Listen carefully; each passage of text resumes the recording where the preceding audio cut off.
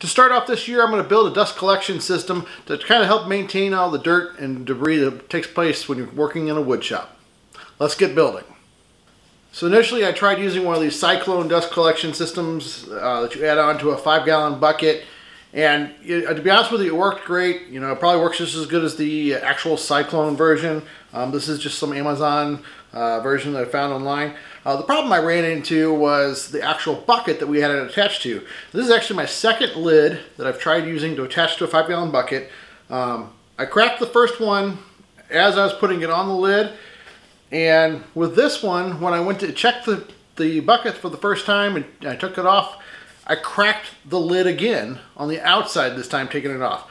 So I decided we're just going to go with something completely different. We're going to build a box that houses this and the vacuum and keeps it all nice and clean in the corner of the garage. Now I'd love to be able to outfit my garage with a full-on dust collection system. You know, that's the ideal future down the road kind of thing. But right now I just really don't have the space for that. And unplugging and moving from one tool to the next is fine for right now for what I'm doing, because honestly, I only have the room for 1 or 2 tools out and set up at any time.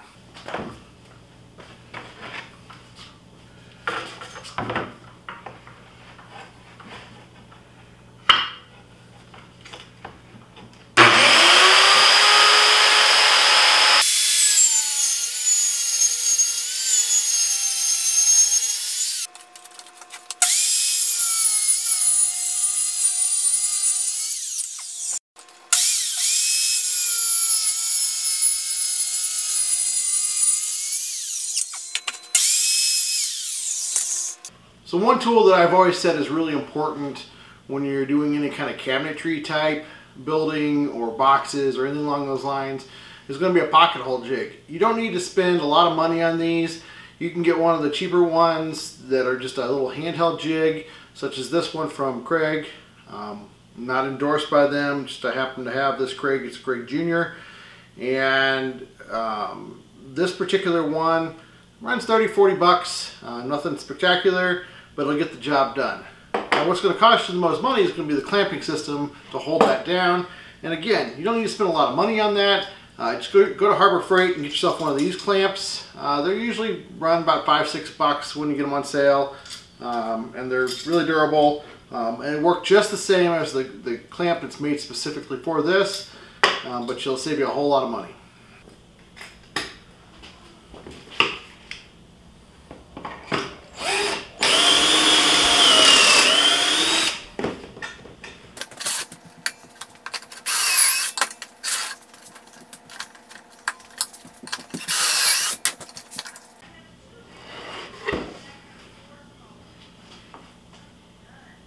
Oh, are you kidding me? Oh, how stupid. So I just drilled all those pocket holes into the wrong piece. It's been a long time since I've done this.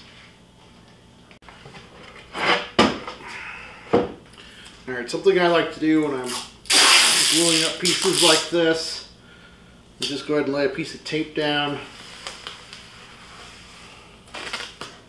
along the edge for squeeze out. Just helps keep your surface clean.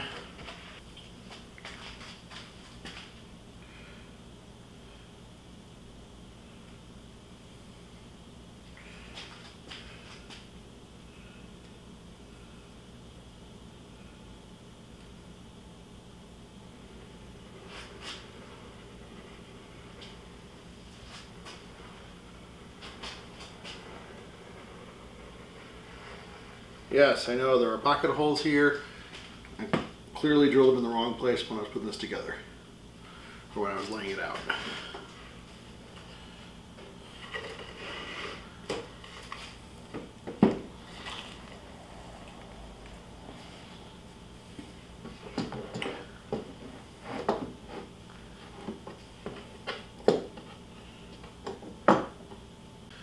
Alright, so we learned from our mistakes, but this one's turning out to be just chock full of them.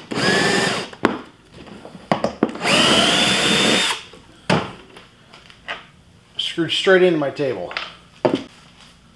So with this project, I ended up making a lot of mistakes, but you know, that's okay because learning is doing, and it's just one of those things that as you make mistakes, you learn from them. This is just a piece of shop furniture, so a few extra holes, visible to everybody that sees them, is really not that big of a deal. I mean, after all, this is basically an oversized trash can. So because of the pocket holes being wrong, and I don't actually have screws that will fit for what I need, we're just going to screw them in from the outside.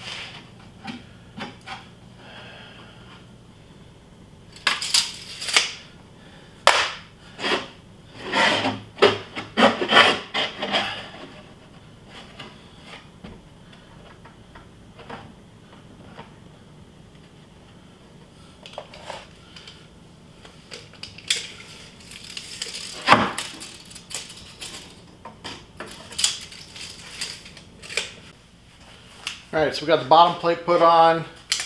We'll go ahead and hold that in place. So now we're going to go ahead and put it in the middle shelf. And this shelf kind of does two things. It keeps the box square and stable, but it's also going to be basically the bottom of the trash can. The vacuum is going to be underneath here. We're coming up 22 inches. Again, this piece does not go all the way to the back. It is just intended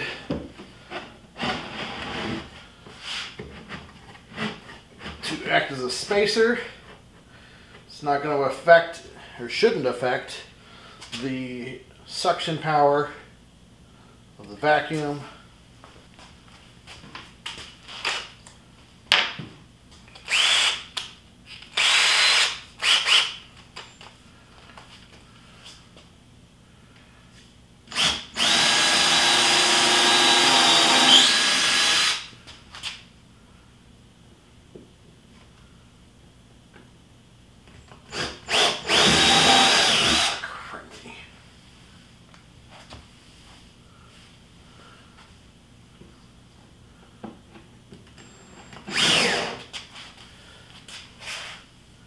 I thought I missed that. Apparently it's just a really soft spot in the plywood.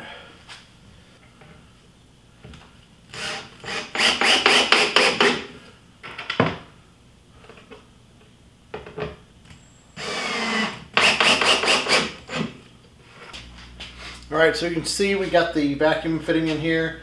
The duct work for the Cyclone will come up through this back side here and connect in. It'll also help keep the sound down in this.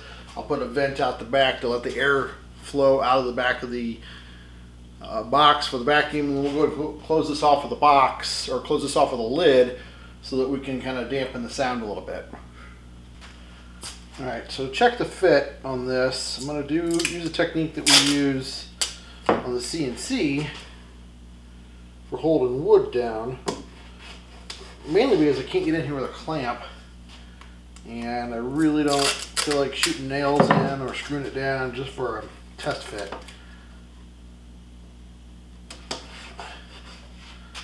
But essentially what I'm going to do is put tape on both sides of this and put some CA glue on here just to hold it in place while I fit the panel in.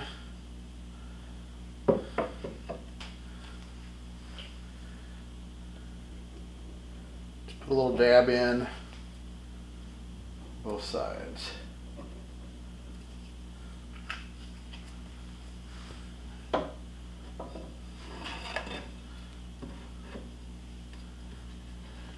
Usually doesn't take much, only about 10 seconds or so for the glue to really harden when you use the accelerant like that.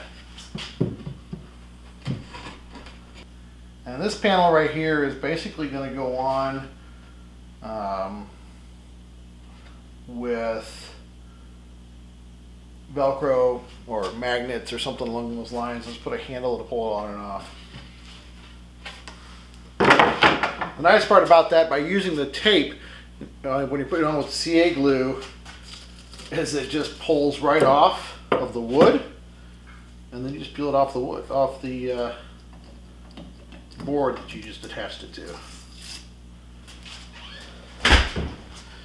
This time when I go to attach the board, I'm still going to use CA glue to just to tack it down, but I'm going to fill the rest of it in with regular wood glue.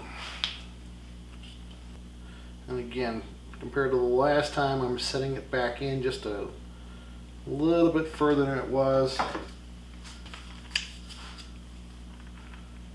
we'll go ahead and clamp that down.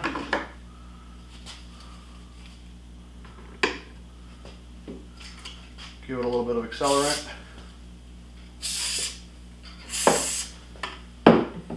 And go into the other side.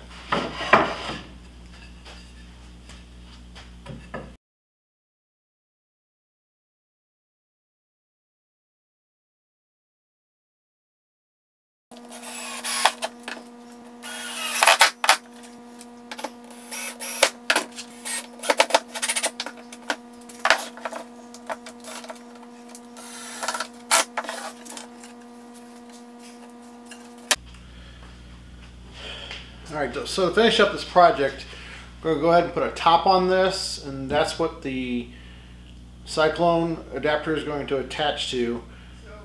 And it'll also basically make the lid for the trash can and help give it a seal.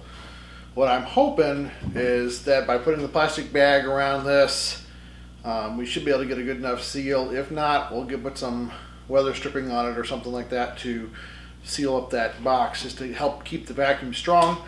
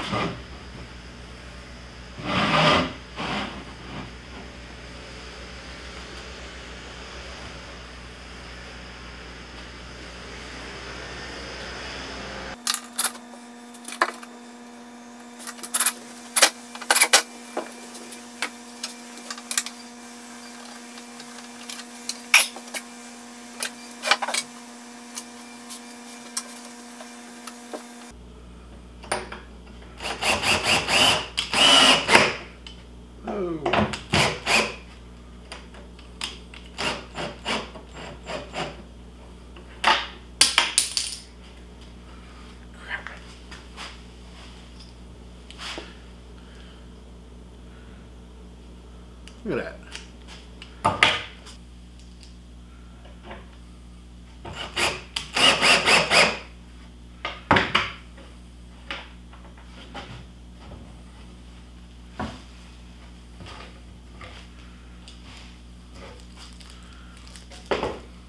So it's not the ideal solution. The screw basically pulled right on through and just busted that piece of aluminum right off. So I just stuck a washer on there for now, and then I'll replace the part later on when I get a chance. To go ahead and cut out the hole for the Cyclone, I'm just going to use a roll of tape. The hole is just a little bit larger, but it'll work for what we need.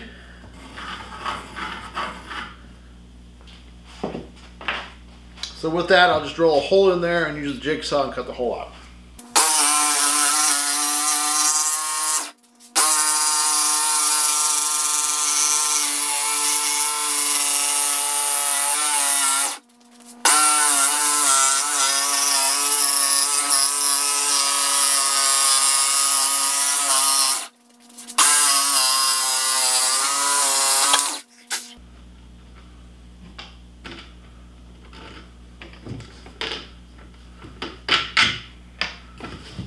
This, just go into recycling.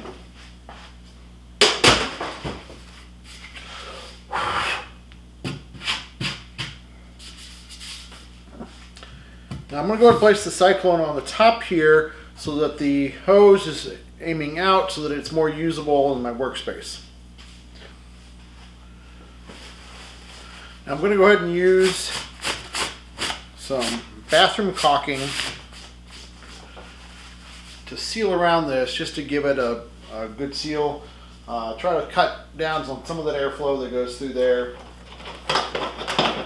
You want as much of a vacuum as possible what's going into the bag. Again, when we go to seal this up, putting the trash bag over the top of this to collect all the dust, and then probably coming back with like some window sealer or something along that lines, just to give it a good, nice, tight seal, and keep that as a nice, solid vacuum. Should work out.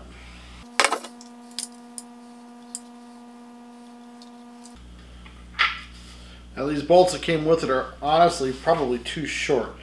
We're going to go ahead and set it into place and get at least the holes lined up, and worst case is I come back and put in new bolts.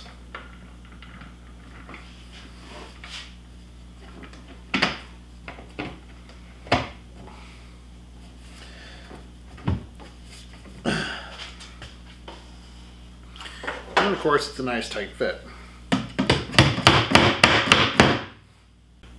So as you can see, the bolts that came with this thing don't even come through the wood.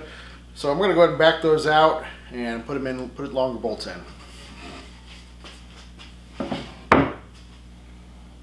So what we're going to do next is take our vacuum bucket and just get it in here and marked out to run the lines out the back of the box so that we can get it up to the top for airflow.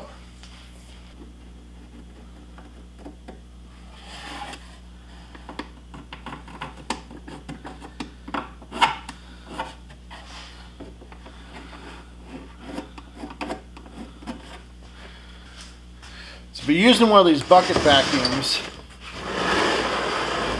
you can find these at most big box stores. A 1.5 inch pipe actually fits perfectly into that.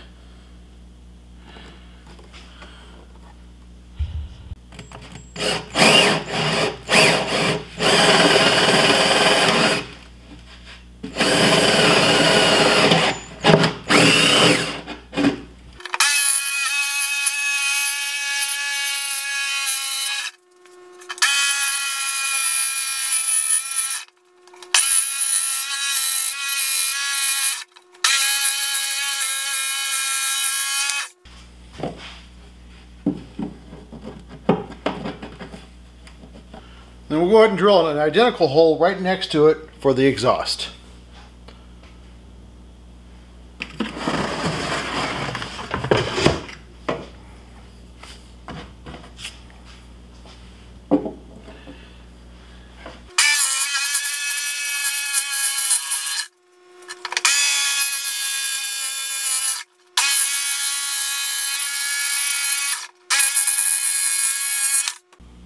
Alright, so as I work on finishing up this project, I had to make a couple of changes, partially due to just lack of availability of hardware. I was going to do magnets in the lower door to latch that into place, but local hardware store did not have what I needed.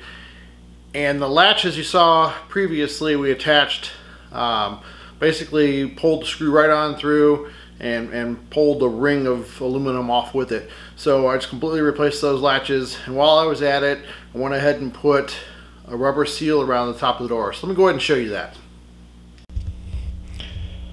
So I originally had these window hasps, because honestly that's all I could find was when I was in the hardware store. But when I went back looking for magnets, I found these latches right here, which I think gives it a better seal as I pull that door down. Now, as I was installing this, you can kind of see the remnants of the screw that actually came with this latch. The head broke off of it as well.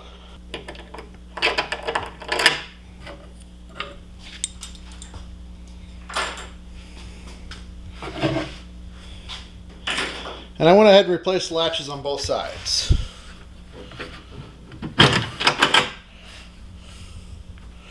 Now on the other side, I added this weather stripping around the outside edge and then just slightly inside so that when I put the lid back on, they overlap.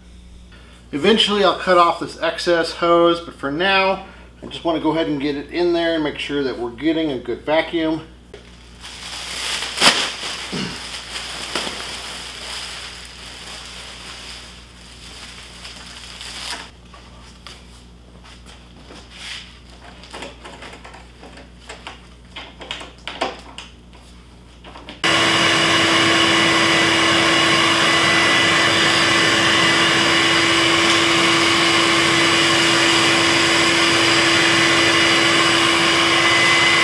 So for all the experts out there, they're probably thinking, okay, that shouldn't have worked because you put a trash bag in there that would have sucked the trash bag up inside the Cyclone.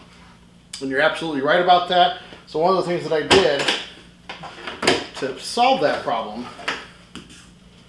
and this is just a temporary solution for right now, is I actually took a 5-gallon bucket and cut the bottom out. So eventually my plan is to actually build a slide that goes down inside the trash bag. But for now that completes this build. I'm going to get the door put on the front when the magnets come in, and we'll get this thing put into place and start using it on the CNC and the other tools. It sucked up all the dust, and as far as I can tell, it's in here, and it shouldn't be in the bottom. The bottom I shouldn't even have to get into for several months, just to change the filter every once in a while. So we'll probably see more of this project later on as we continue to modify it, to add to it. My intention is to basically, for the few items that I have, to have a small dust collection system going. So I will run some tubing that runs like to the miter saw, and have a hose that I can run out here to the table saw and things like that. In the meantime, it's a nice, small, compact solution that will fit nicely in the corner. It doesn't take up as much space as a regular dust collection system. I hope you found the information in this build helpful. This is pretty simple. Cost me about 150 bucks for all of the parts. That includes the lumber, the Cyclone, and the hoses.